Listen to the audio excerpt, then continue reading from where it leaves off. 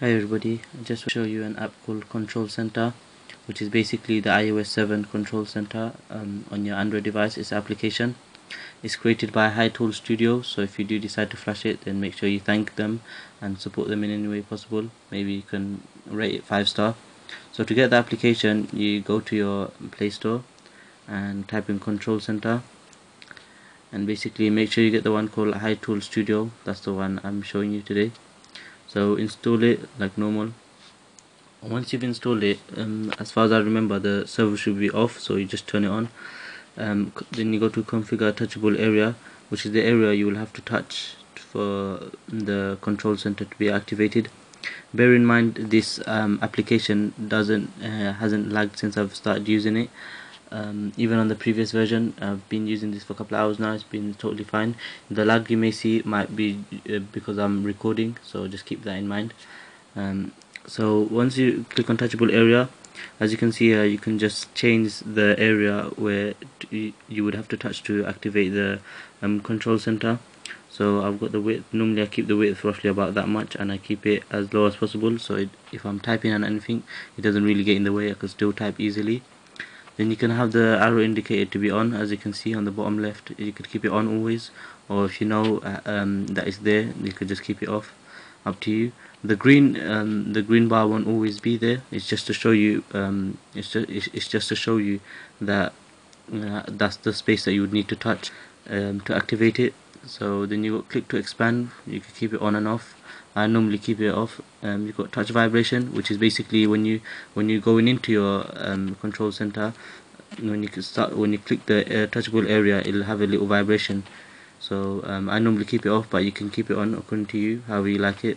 The lock screen display, so basically if you want to activate in lock screen, you can keep it on. Obviously that's a really good feature. So as you can see, I'll lock my device.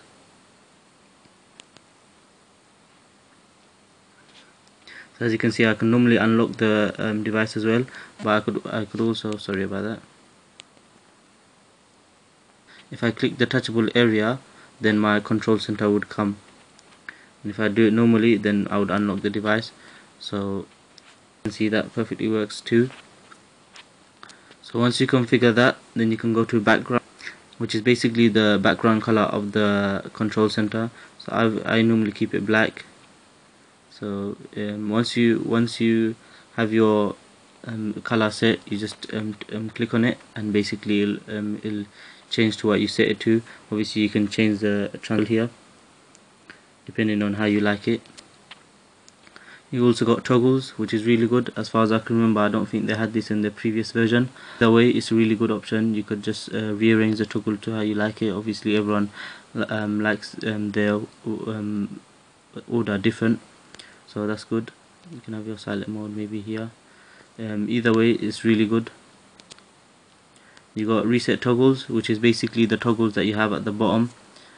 If you can see, I've got my different applications. Basically if you reset it, all of them will be deleted, and you can add them just like how you got the application new. So that's really good. And it's also got configure a music playback app, which is basically when you're in your control center, as you can see in the middle, I've got Walkman set up. So when you play it, so in application to open. So I'm sure a lot of you probably like Player Pro or Power Amp. You can configure it to whichever one you want. I've got Walkman, so I've just configured it to Walkman. That's about it. Then you got contact us, share with friends. So now we'll just go into the actual control center. I'll show you everything there. So you got your normal standard toggles. You got Wi-Fi, you got data connection, I have tested all of these, so I kind of show you that they do work. You got all the timeout, 2 minutes, 5 minutes, 10 minutes, 15 seconds. I'll keep it to normally 1 minute. So this comes in handy when you're reading something. You could just quickly change it. So you got your sync, turn my sync off. Then you got GPS, airplane mode, so that's really good. And obviously if you hold on to the toggle, it'll take you to the settings as well. So just works like your normal Android toggles, just like how if you hold on to it, it'll take you to the settings. So it basically does the same thing. So as you can see, that's really good. You could also rearrange them. I already told you about that, but I just want to show you that you just have to click on that circle, the icon, to get into the control center to rearrange it. So you could also change the brightness, and you have your automatic brightness as well. If your device does support it, then it'll work. Brightness works flawlessly. I remember the last version it wasn't working, but they quickly fixed it after my video, so this one does work nice and fine. Everything works totally fine. It's also got a media player, so it works really good as well. As you can see, I could change it here, the volume, or I could change it there as well. Depends how do you want to do it. So that's good. Obviously you can choose a different music player as well, and from here you can straight go into the music player as well, so that works perfectly fine. Memory usage, your battery, so it's got your storage and free. This is basically an advertisement to Game Center, which is understandable because the application is free. So yeah, I like the fact that it's got memory. It tells you how much memory is being taken at the precise time. And then afterwards you got your applications. So you got your torch, which works, your flashlight, which works perfectly fine. You got your say clock application. You also got your calculator, your camera, whatnot. You got settings. You can go into your settings quickly, and also you've got the settings of the application, which is here. So all them were already set up by that, and then I added my own 3, and it really works smoothly. I actually really like it. It's got basically you could just go into those applications that you always go to. An application, maybe multitasking would be much easier with this.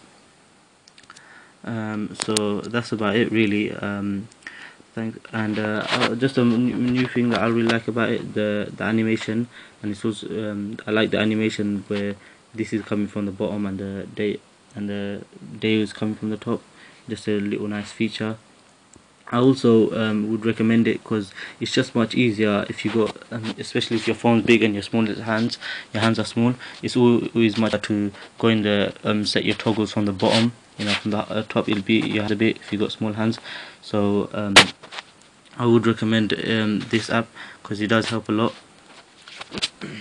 As far as appearance goes, I think it looks really nice.